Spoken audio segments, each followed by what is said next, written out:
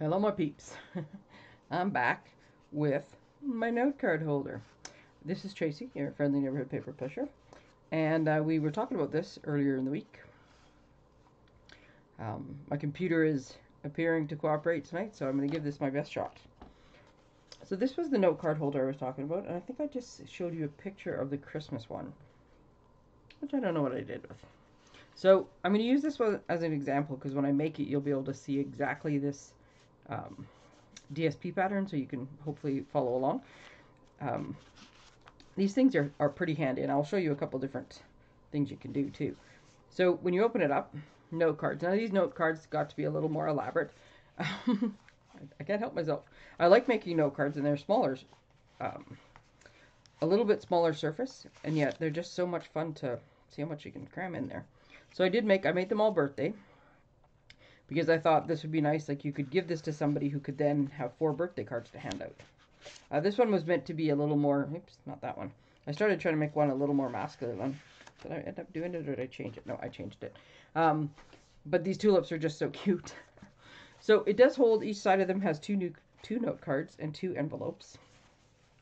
The way this folds, you can also put your envelopes in here. Should you feel like it. It just, because then it almost looks purposeful to have like the space here, and there's one on the other side too where you could put in too. I don't know, I guess if you made them like perfectly flat, I've seen some awesome note cards that are simply stamped on, or just, I started out with just the DSP and then it was going to be a stamp, but like I said, I got carried away, because these are just so awesome. But yeah, you could maybe you could fit 6 in, but in general you don't want it super tight, so I'm saying 4. So this is, there's no glue, there's no anything. This is one piece of 12 by 12 designer paper that folds up, and then a little decoration on the front, little string to tie, or ribbon to tie it shut. I'm going to show you how quickly this comes together, but I will show you a couple other options you have. So this was the Christmas one that I made. I think this was last year actually, at the Christmas sale. Now, you don't have to, and it's just a purely aesthetic thing. But in this one, I put a strip of tear and tape along here on either side, so it's just closed tighter, and so it just, I don't know, it looks a little cleaner. Like I said, you can make fairly simple cards. These ones are oops, that's the envelope. That's a super simple card. These ones are mostly just a little strip of paper because it was cute, and yeah, a little bit of stamping, a sentiment, and away you go. So there's that option for Christmas. And then using the exact same container, and again, I made this one at a workshop for Christmas as well. Now this one, if you look at, you'll see it's a little bumpy. It's not quite as smooth, but that's because I crammed a bunch of stuff in, but it still works. So this one is the exact same layout. This time instead, and I didn't put enough on because it's starting to pull apart. It's partially pulling apart just because of how much I put in it as well. But I stuck a piece of ribbon in each of these. So instead of going around the envelope, it's just coming out of the ends. And it was, again, just a different look. This is also a good solution if you forget. So when you don't want this ribbon to pull out. So what I've actually done is the ribbon, I put the ribbon in like this and put a piece of tear and tape across, and then I folded it back on itself to pull out. So when you pull on this, you've actually got a loop. So you're like pulling against a loop, so it's not just going to pull out. Even with adhesive over top of it, if you pull hard enough or tie hard enough, you probably could pull it out if it's just got a straight shot. So by putting that little bit of a bend, it holds it, and then you just, yeah, tear and tape it shut. And in this case, you'll notice when we fold, these normally lay flat. But in this case, I just sort of pried up the fold a little bit, added in some cookies and a candy cane. On this one, instead of putting in note cards, I put, oops, I'm off the screen. Instead of note cards, I put in hot chocolate. And then just stuck with a couple glue dots in the middle, and this is where the spine is anyways, and it just happens to fit perfectly, is a little tube full of marshmallows. So there was a little snack. Now you could put, you know, a thing of chicken soup and a little thing of, you know, Halls and a Kleenex, and yeah, you could probably get a bunch of stuff in there. Super cute though, right? So nice little gift idea. I like them. And it just, again, ties up like the other one does. And there you go. And even this, stuffed with all of this stuff, the only adhesives on it are like, you know, the dimensionals holding this on and the adhesive I used here. I still did not glue anything down in here. But, so it's a pretty versatile little project if you ask me. So we're just going to make the nice simple one right now. I'm just going to show you how to make it.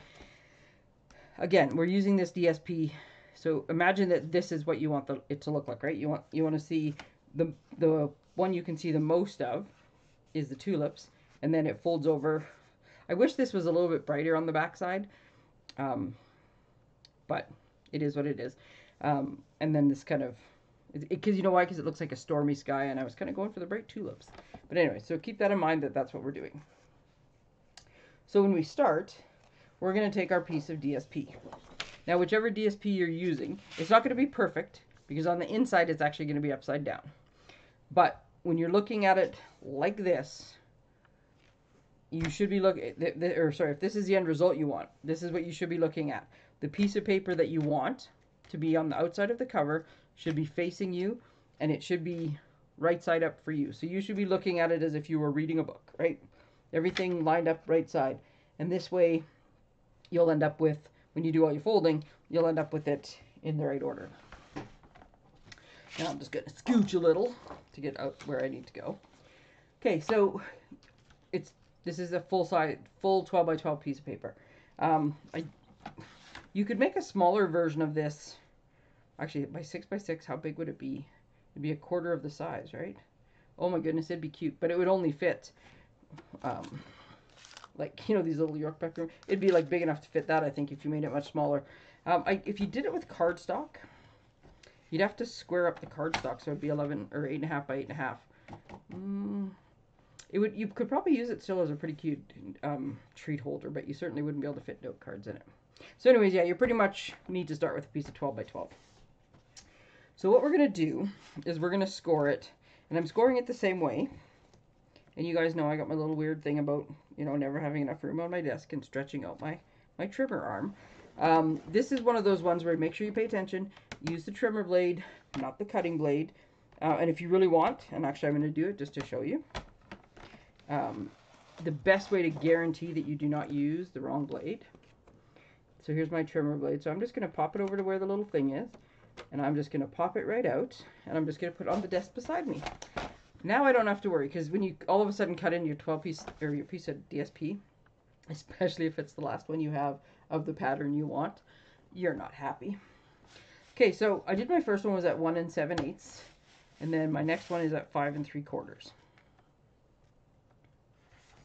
Okay, so I'm going to trim. And because it's DSP, I'm just giving it a couple like run through because it's really hard to see. Now, on the instructions, you'll see that you also have to go 6 1/4 and 10 1/8. Now that stretches things out, right? Which I don't like to do.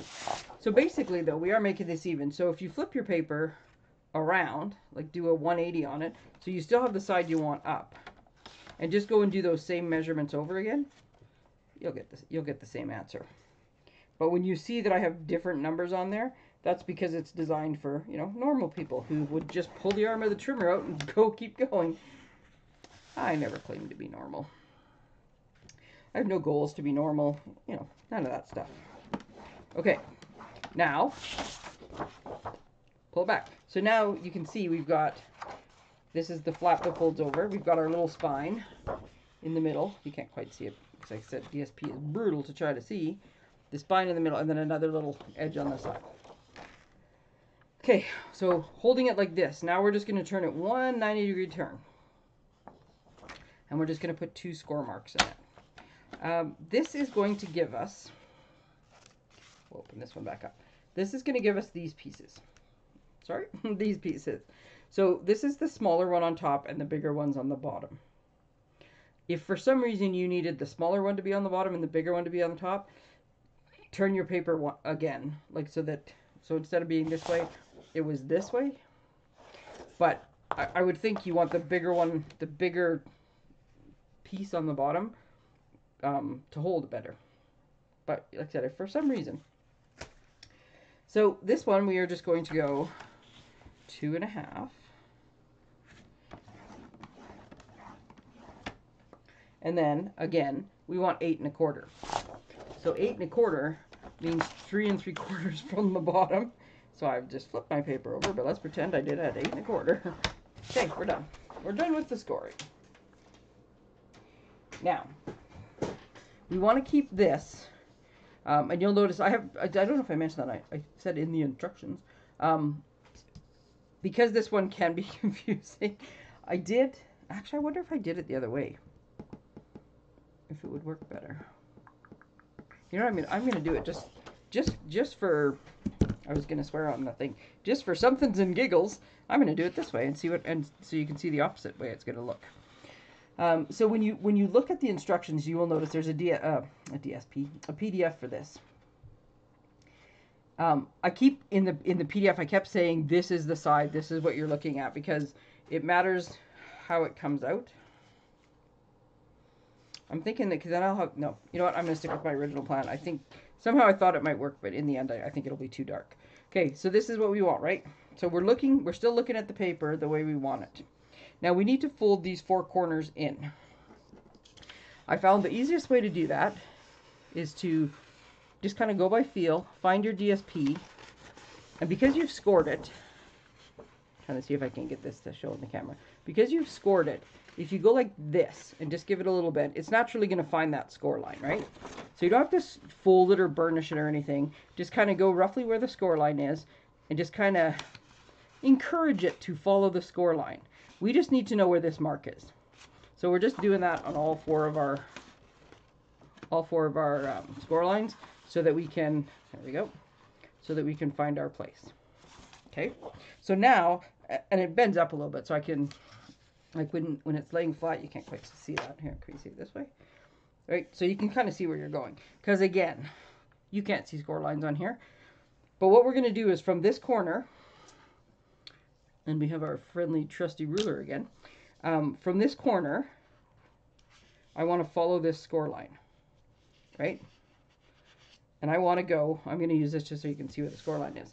I want to take this point, this corner point that I just did, I want to take this point and put it down. Now, what it says in the instructions, and what you need to remember, is these points are pointing at the paper that's on the outside. So if at this point you've got it backwards, flip it over before you get too far, but this is pointing at the outside of the cover. So we're going to do that with all 4 of them. And I'm just using a ruler because if I go where the score line is and I put the ruler over top of it, and I can kind of feel where the rest of the score line is. But if I put it there, when I go to fold, I'm keeping my fold at that corner. It doesn't even matter where the rest of it goes. I just need to make sure that this ruler here is holding my fold at that point. And I'm folding it over. And we're doing the same thing over here. See, I have too much stuff on my desk. A 12 by 12 piece of paper is a challenge on my desk. Okay, oops. Now, in this case, I guess I scored a little too hard there because I ripped it a bit. You're not going to notice it, but just kind of finesse it so you fold back so you get as much. I just fold it, like I ripped it down a little bit, so we'll just fold it back there. And then our last one. Okay, so now I have them pointing at the cover of the book. Now I'm going to take the full fold line that was there. Sorry, just temporarily lost my thing. And I'm going to burnish it. And you can burnish these sides too now that you're down here, just to get a nice flat fold on everything. We're going to go do the other one on the other side. Right? So now we have, so this is still our front cover. We've got our corners folded in, and we've now folded on the first score line. Now, we're going to flip the paper over. Oops. I'm keeping those little pieces underneath. Now we're going to use the 2 fold lines we made, the horizontal ones. See, stormy sky. So this is our first one, which is here at the bottom, which is the 3 3/4 up from the bottom, I think is what it was. Get that a nice little score. We're going to go find our one from the top. Go down there. Do that. And then we're going to find our middle ones. And you'll see that the middle ones, this is just like the 1/2 inch spine that gives it the nice fold. If you just had like one center line, then it would still fold, but it would fold more like this. By putting it kind of squared off, it just gives a nicer edge, right? So there's our thing. So we folded the middle, which I forgot to do first, and this. Now, this is as simple as this. These things almost overlap, or just barely overlap, but they do overlap. So all we're going to do is tuck. And we're going to go on this side, and we're going to tuck, and we're going to make sure that when we fold it in half, our DSP, for some reason the DSP sometimes wants to pop out. We don't want to do that. Ta-da! That's how simple this thing is. It is phenomenal. So yeah, probably the hardest part of doing this is picking which DSP you want to use. Now, we have like I said, the sides kind of poke open a little bit. So if you wanted to close those, little tear and tape works, little liquid glue works. You notice on here, this is where our fold was, right? So when I made the treat holder, all I did was turn it upside down and use this as a little pocket. And on the one that I used, it didn't really matter. When I did that, the one I used, the DSP I used, it didn't really matter because it was non-directional. So if you are using a treat holder, keep in mind that it has to be non-directional. Now this one, by flipping it upside down, what I did was made the inside go the right way, right? But if you look at the outside, all the flowers are upside down because it's actually designed to go this way, where the flowers are on the right side, excuse me, on the outside, but inside they're upside down because inside you don't normally see it. So if you do want to be able to flip it over and use these pouches as little treat holders, gift card holders, whatever, use non-directional paper. Okay? And then, yeah, making your note cards, that's the easy part. Whip up some note cards, which I've said this, I know I've said this before, I'm like a broken record, but note cards are so handy. 22 a pack, pre-cut, pre-scored, come with envelopes, right? So pop out 4 of those, 4 cards, or 4 envelopes, 4 cards, and here you go. Now, this one, I tied the ribbon around the whole outside, right? So all I did was put a little piece of tear and tape here, a little piece of tear and tape here, wrap the ribbon around, and that was what kind of held it so it wasn't constantly falling off, and then just decorated up the front. This one, I put the ribbon, like I said, in between here, and then because I have so much stuff in here, I didn't put enough tear and tape in there, so I'm kind of challenging it, but I did nonetheless put it in so it's there, and it uses a little bit less ribbon, but it also just keeps a cleaner front. And then this one was the same as the first one. I just wrapped the ribbon around. Now this one, because the ribbon's so small, I couldn't really tear and tape it, but I got a big chunk of tear and tape holding the ribbon underneath this tree, and I got a big chunk of tear and tape holding it underneath this circle die cut. So there you go. Oops, let's just move that out of the way.